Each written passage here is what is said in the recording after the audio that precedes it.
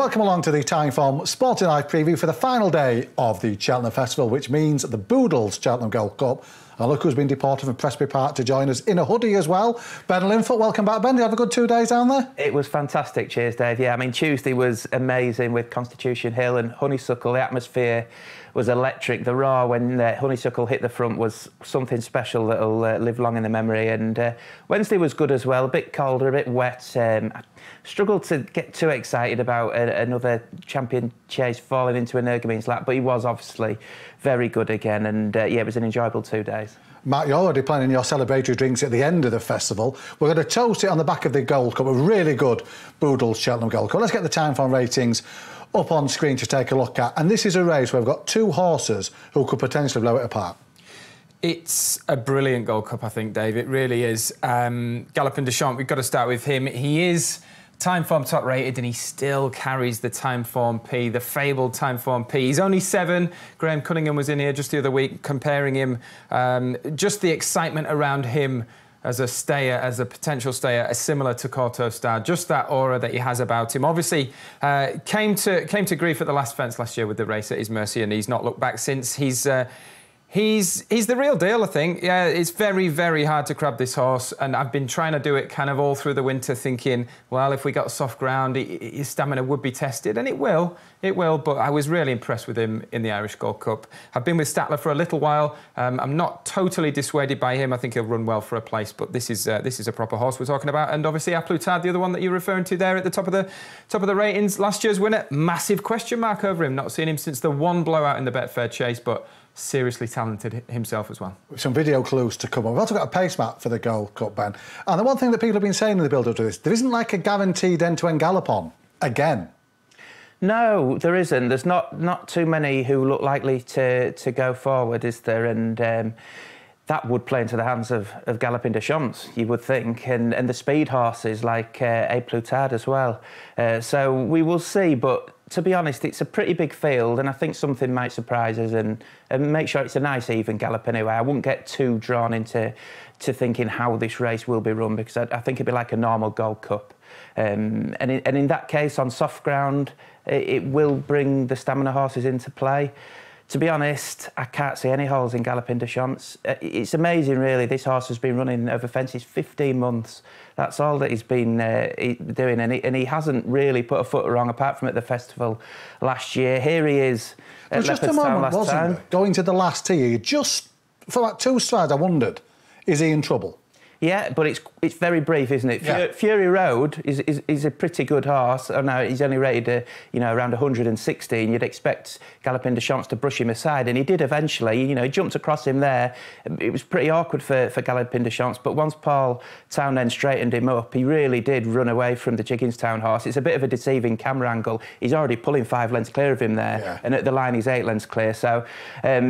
Look at how he finishes as well. He's so strong through the line, and it took him an age to pull him up. Fury Road was stopping, though, to basically nothing there, wasn't he? He was totally emptying on the run-in, and Paul could see him already lugging towards his left, which is why I think he probably just had to shake him up to get by him. Yeah, but I wouldn't look at that performance and think, Galopin Des Champs, he's going to struggle over another 2 furlongs.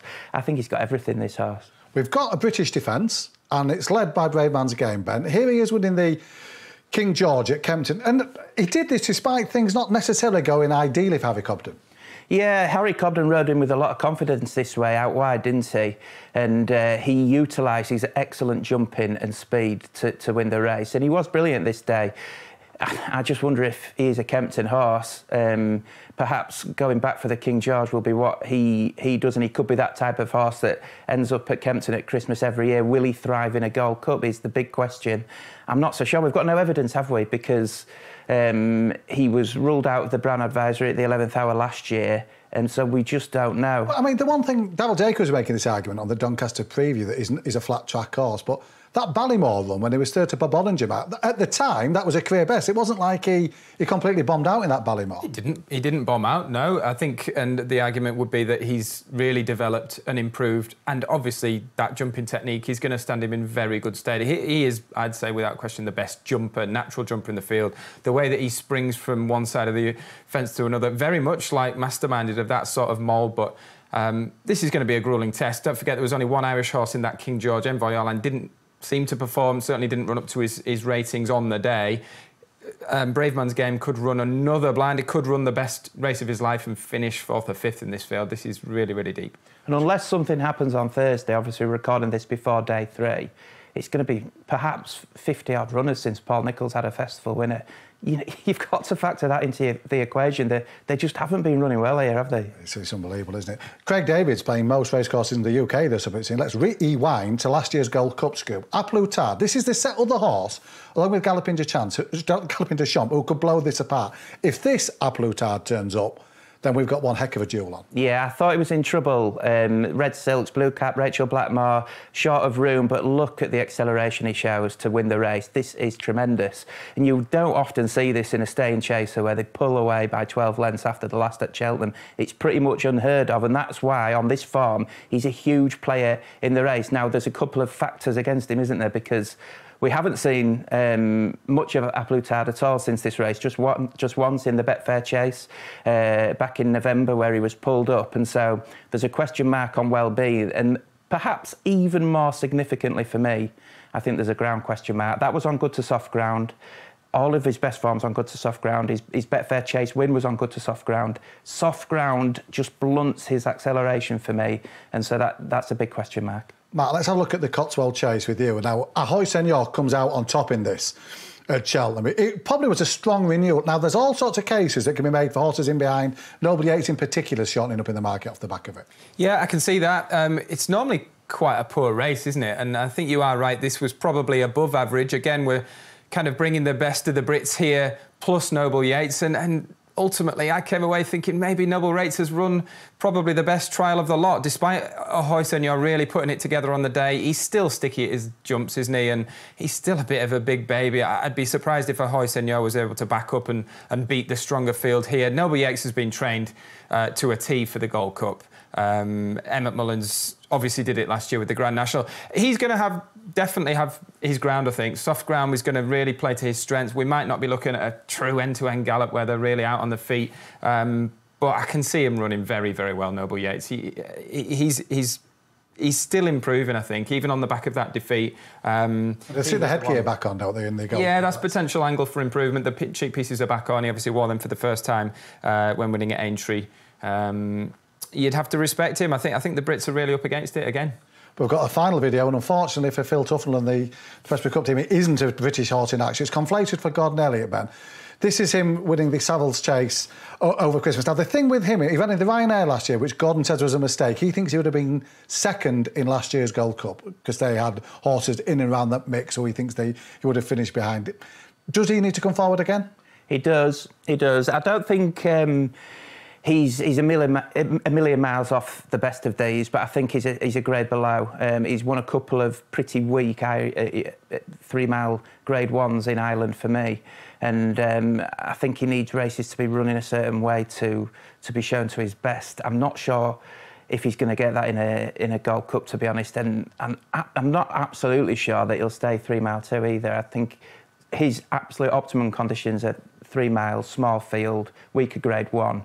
And it wouldn't be on my short list. What's amazing with this Gold Cup is that you've got the winners of just about every trial throughout the season. It so rarely happens. We've all been sort of checking the news the last couple of weeks, just thinking which one's going to be ruled out, which one's maybe going to step on a stone. You've got last year's winner, Grand National winner from last year, the National Hunt Chase winner from last year, Statler, Betfair Chase winner, both Savile Chase winner, the Cotswold winner. You know, they are all there. There are no excuses. And hopefully this could really bring out a star performance in Galopin de Champs. Selection time, Ben?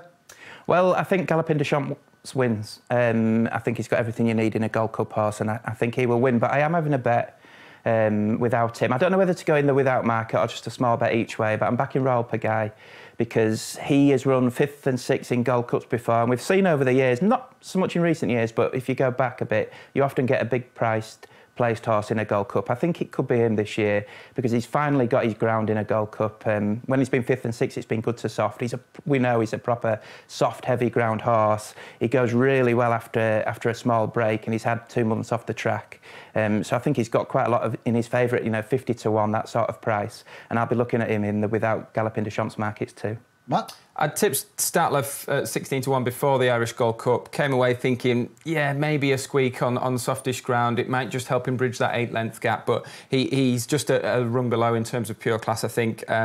He could run well again. He could be the one to chase Galopin Des Champs home, but he's very hard to oppose. I thought Manila Vindo might be potentially overpricing the without Galopin Des Champs market. Got his ground, running 4 festivals, 2 wins, 2 seconds in Grade 1 company. Can't beat Statler on that run the new year, but he comes alive at Cheltenham, and I think he could easily finish in the first 4. Fascinating Boodle Cheltenham Gold Cup. Fascinating JCB Triumph Hurdle. We've got the ratings. I mean, you spot the Brit. I don't think you'll even spot one on these time form ratings. Willie Mullins dominates, and just look at that, 167p down to 162 Big P. Lottymouth, Gallimarceau and Blood Destiny. We'll have a look at the pace map too, because how this race is going to be run is a big part, because we've got Blood Destiny, who, Matt, we've only seen twice, but from what we know about him, he's going to go forward, as this pace map will say. He'll go forward, he'll blitz it, and it's a question, is he going to stay there? He's a big bludgeoning beast, isn't he? Yeah, he's hugely promising. There's an awful lot to like about the way he's gone about his business. I know that he's been crabbed a little bit for his jumping technique. You're bound to get that with such a young horse in juvenile hurdles, jumping out of sort of really deep winter ground. He's looked the business. There's plenty more to come. The race he beat Sir Alan in, obviously that threw up the Boodles winner, didn't it, earlier in the week? So and he was miles behind him, wasn't he? He was so far behind. There's substance to that form. It's just whether he can give the weight away to his stablemates. I think, you know, he's really struggling to look beyond Willie Mullins in this. This is a proper horse. He's probably going to go chasing, isn't he? He's a real big son of no risk at all. We'll love the conditions. Patrick's got a really, really good ride here. We're going to see the Blood Destiny video in a minute, but first, Ben, you were at the Dublin Racing Festival. This is the finish we're trying to decipher. This is Gallimarceau, Lottymouth round 2. This is Gallimarceau winning. Would she have won had Lottymouth not run into traffic problems? No. This was a really good ride from Danny Mullins on Gallimarceau, who got the perfect trip out in front, and Lottymouth simply didn't get the perfect trip. She was badly hampered by her owner mate, wasn't she, earlier in this video, and had to work really hard to get in contention. And you can see Paul Townend still trying to reel in the stablemate there, and she doesn't quite manage to do it. And he had a big choice, Paul Townend, in this race, whether it was going to be Lottymouth, Gallimarceau or Blood Destiny. And he's plumped for Lottymouth. He's gone for the grey mare.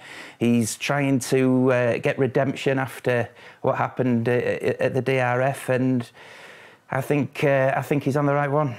Matt, we've got the Blood Destiny video as well. I mean, you've talked about this, the format. So this is him winning. He's miles clear when we join him. Patrick makes a point, Patrick Mullins, that if the horse is in behind, there's plenty trying to get handicapped as well, so it's quite hard to know where you are with the form. Yeah, you've got to be careful with that, I suppose, haven't you? And you're right, I think probably word had got out that they're up against a bit of a beast from the Mullins yard, and yeah, they're sort of played it cautiously, I suspect. They know fine well this is a good horse. He sort of kicked the final 2 hurdles out of the way. He's probably going to be a horse that improves for a fence.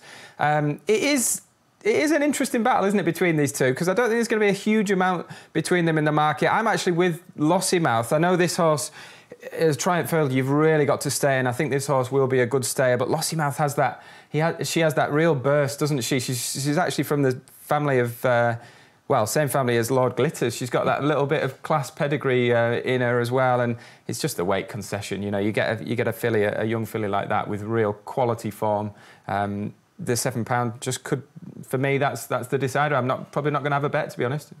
1 for Lottymouth. 2 for Lottymouth. 3 for Lottymouth. There you are. That's all you need. I thought when I saw a win over Christmas, you'd win the Triumph Hurdle, and I'm not going to desert her now. You two guys, both in great tipping form. 25-1 grand annual winner for Matt. Ben found the brand advisory winner, the real whacker. Ben, give us another bet for Friday. Oh, another bet for Friday. I'm going to stick with Willie Mullins, actually, and go with Saint Sam in the County Hurdle at a big price. It's a big price. Yeah, 33-1. He is another horse who lost his confidence chasing. He unseated in the Sporting Life Arkle last year and has come back over hurdles this season. Won over hurdles first time out at Punchestown in soft ground over 2 mile 3, but it's just been too keen over hurdles, including last time over 2 mile 2. At Leopardstown, and I just think dropping back to 2 in a strongly run county hurdle on absolutely ideal ground, we're going to see this horse settle, and we're going to see him come home because of that. So at a big price, I'm on him each way. Matt? I thought he might win the Stayers Hurdle at one point this winter, no, so that could hurt me. I have got one at a big price in the County Hurdle as well. Obviously, check out Value Bet for that. I do fancy Might Eye. The Brits are going to have the last laugh for us, Dave. Come on, Tuffers. In the Martin Pipe, the final race, Might Eye is still very well handicapped on that form last year with Constitution Hill, John Bon, 3-Card Bragg. Those kind of horses he was placed in the Grade 1 at Aintree. He's had the 2 runs this season, didn't stay 3 miles when he got a bit stewed up and raced far too freely. And then I thought he was pretty unlucky in the run last time out on trials day. When second, he was beaten a neck by Hacker de Place. I think that's a really progressive young horse as well. He came from much further back. It was a massive upgrade in terms of that form. He's only gone up another couple of pounds. He's on 145. That means he sneaks in at the top of the weights in the Martin Pipe. Harry Fry fits a ton tie for the first time. I think this is a really well handicapped horse. Couple of sporting selections there from a couple of sporting gentlemen. Thanks to Ben, thanks to Matt. It's a fantastic Boodle Cheltenham Gold Cup. Enjoy the final day of the festival.